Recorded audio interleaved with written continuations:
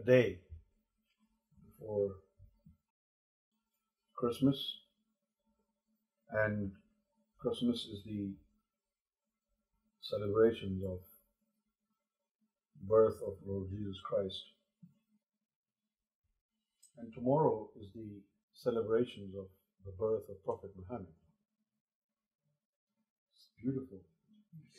24th of December, the birthday of Prophet Mohammad, and 25th of December, Christmas, birthday of Lord Jesus Christ. Two things are really significant in Quran regarding Prophet Muhammad. Number one, وَمَا أَرْسَلْنَاكَ إِلَّا رَحْمَةً لِلْعَالَمِينَ. Yani Prophet Muhammad is blessings on two legs for the whole of universe.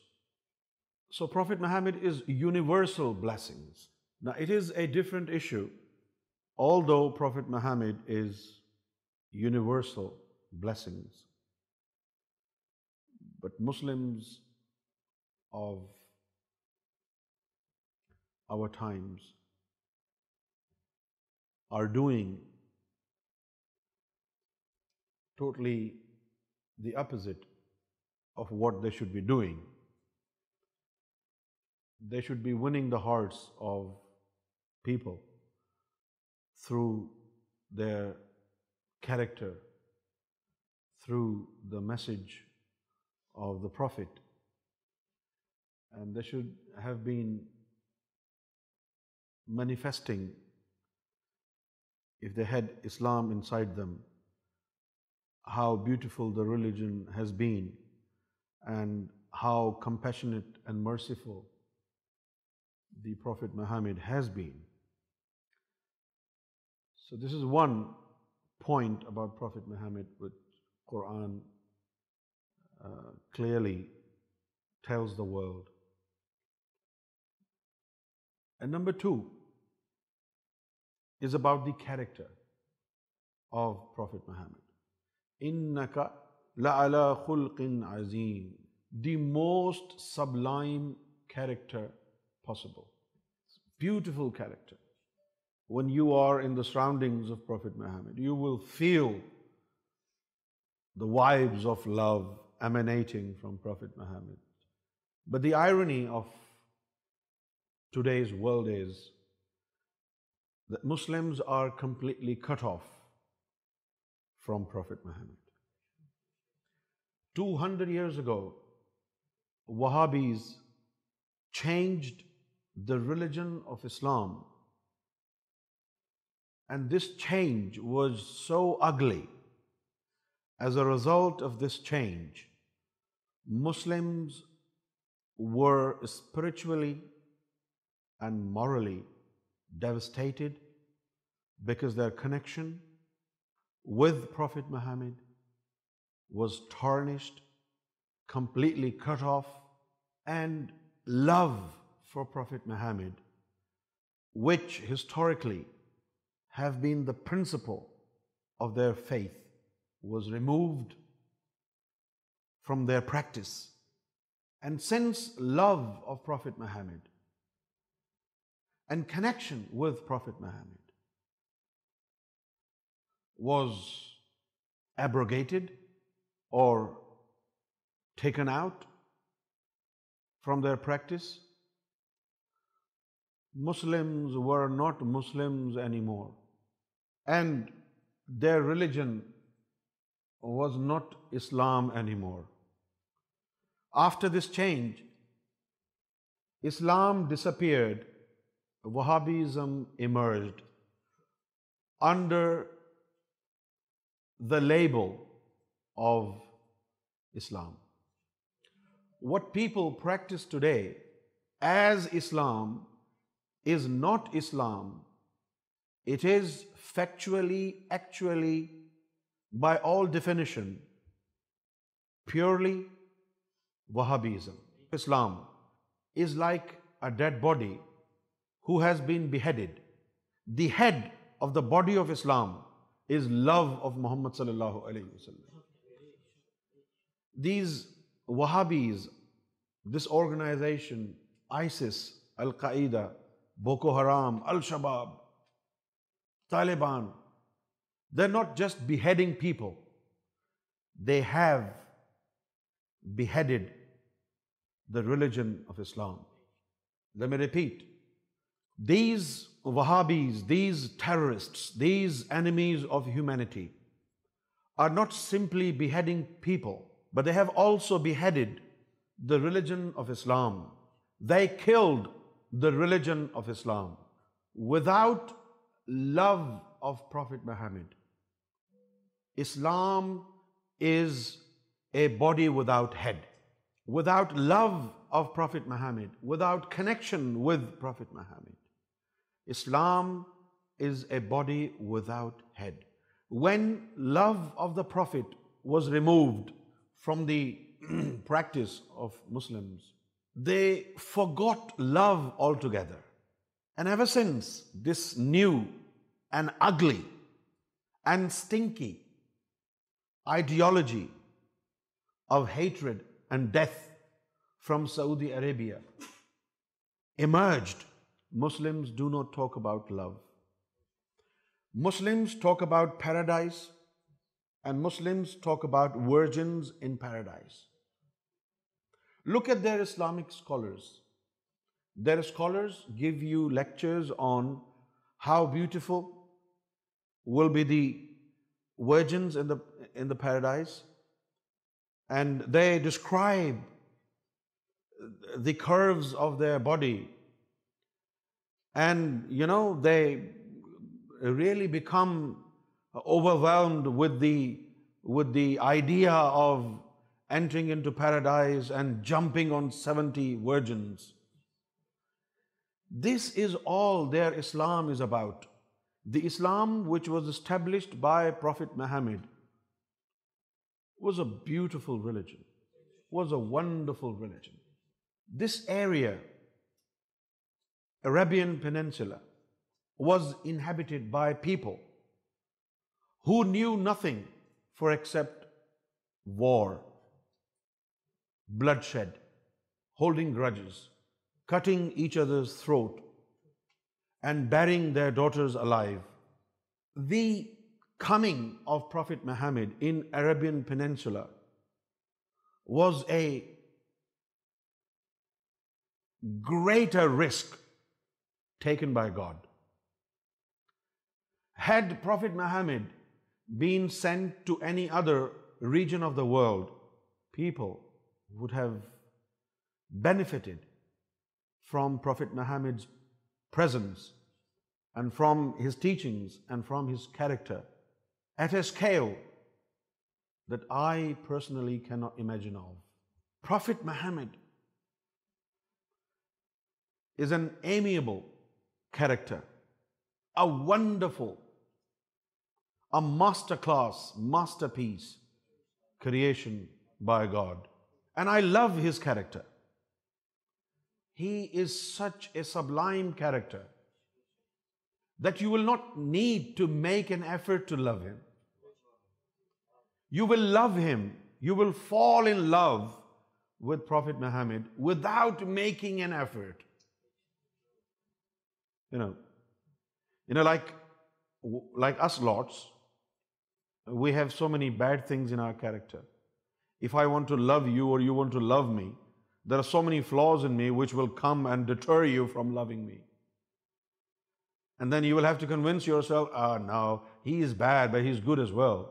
So you will convince yourself and you'll make an effort in order to love me. But when it comes to loving Prophet Muhammad, it's involuntarily love. Your heart will volunteer to love Prophet Muhammad because he is such a wonderful character. Islam is all about Prophet Muhammad. Without Prophet Muhammad, there is no Islam. Now, what could be the impact of Prophet Muhammad's love on his disciple? The love that you have for Prophet Muhammad will make you so much absorbed in him that you would want to imitate Prophet Muhammad, his inner and his outer, to perfection, that you will begin to behave like Prophet Muhammad does.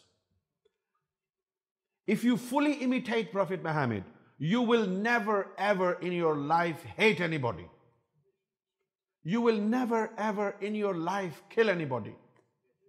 Because Prophet Muhammad said, killing one man is equal to killing the entire humanity. If this is the understanding of Prophet Muhammad about human life, about value of human being, just imagine when you completely imitate him, will you ever kill any human being? Will you ever hate anybody? As we mark the celebrations of Prophet Muhammad's birthday tomorrow, we should ask ourselves, are we simply saying we're the followers of Prophet Muhammad, or should we take a lesson and learn from his character and learn from his life, the way he lived his life? When he was a husband, he was a wonderful husband. As a husband, he was a wonderful husband. And as a granddad, he was a wonderful granddad. And as a friend, he was a wonderful friend. He was a wonderful friend. And as a neighbor, he was a wonderful neighbor. No matter his neighbor was a Christian or a Jew, Prophet Muhammad couldn't sleep without making sure that his neighbor has eaten food. And if his neighbor has not eaten food, Prophet Muhammad would take food to him and will see that he's eating the food, and when he sleeps, he's not empty stomach. But just imagine if you completely imitate Prophet Muhammad in and out, your character will be entwined with the character of Prophet Muhammad. A new character will evolve from your personality. And that character which will evolve after you have acquired a thorough imitations of the Prophet Muhammad, that character will be known as a Muslim. You just recite the kalima with the tip of your tongue and you think you're a mu'min? No. You're an idiot. You give people the wrong interpretation of the Quran. You don't follow Prophet Muhammad. You don't follow God's words. You just follow your desire, your carnal desire. You follow your ego. You follow your nafs. Your Lord, your God is your nafs. Remember what Quran said. قَالَتِ الْأَعْرَابُ آمَنَّا قُلْ لَمْ تُؤْمِنُوا وَلَكِنْ قُولُوا أَسْلَمْنَا وَلَمَّا يَدْخُلُ الْإِيمَانُ فِي قُلُوبِكُمْ. You simply recite the kalima and you're holding a flag that says kalima. If you're holding a flag that says kalima, do you think you'll become a mu'min? No.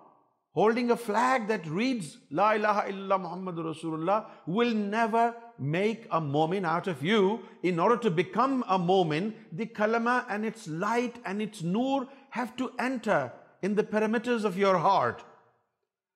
And only then will evolve a character, and that character will be known as Muslim. But this will happen when you will imitate Prophet Muhammad. And I say this to ISIS, the messed up mentality of these people. You know, the Quran says, قُلْ إِن كُنْتُمْ تُحِبُّونَ اللَّهَ فَاتَّبِعُونِي. قُلْ, tell, إِن كُنْتُمْ تُحِبُّونَ اللَّهَ, if you want to love God, فَاتَّبِعُونِي, then imitate me. If you do not imitate Prophet Muhammad, you can never love God. And those who have excluded love of Prophet Muhammad from their practice, they can never be Muslim. They're idiots, they're killers, they're terrorists. They are not Mohammedans, they are not followers of Prophet Muhammad. Do you hear me? قُلْ إِن كُنْتُمْ تُحِبُّونَ اللَّهِ. Tell them, if they want to love God, you should follow me. You should imitate me. You should dye your heart in my color.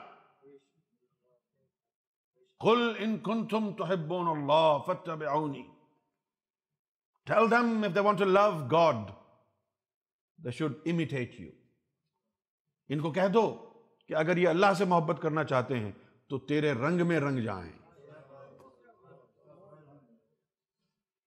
तेरे रंग में रंग जाएं, तेरे मुती हो जाएं, तेरी मुकम्मल इत्तिबा में आ जाएं. قُلْ إِن كُنْتُمْ تُحِبُّونَ اللَّهِ. If they want to love God, فَاتَّبِعُونِي. Tell them, follow me, imitate me. And they have excluded Prophet Muhammad's imitation and love. How can they be Muslims? This is a blatant lie on the face of the world. That these idiots who call themselves Islamic State, they're not Islamic states. They are killers of Islam. They're killers of humanity. They're enemies of humanity. They're messed up people. Alas, the people who lived in Arabian Peninsula didn't avail much from the presence of Prophet Muhammad. Even in front of Prophet Muhammad, people who were in the very close proximity of Prophet Muhammad, like Umar bin Khattab, idiot, he refused to listen to Prophet Muhammad. He did not know the protocol of Prophet Muhammad. He refused. He said the book of God was enough for him to seek guidance from. He was a complete idiot. And all these Muslims today who talk about killing people, terrorism, they're all idiots. They're not followers of Islam. They are ugly Wahhabis. But let me pay my love and homage and salute the blessings upon mankind, Muhammad Mustafa sallallahu alayhi wasallam. The Quran said, Ya ayyuhal lazina amanu, sallu alayhi wa sallimu taslima. Allahumma salli ala sayyidina wa maulana, Muhammadin wa alihi wa ashabihi.